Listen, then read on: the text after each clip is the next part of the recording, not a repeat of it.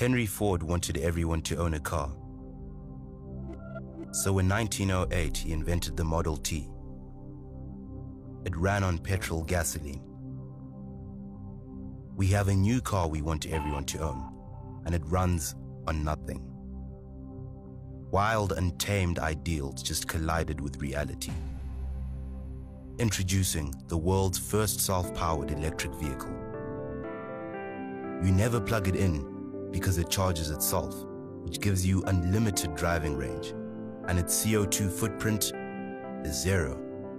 Is the world ready for this? We're not sure. But what we do know is wherever we are going, it will take us there. The new Saith fully powered electric vehicle. Just turn it on and go. Saith, go change the world.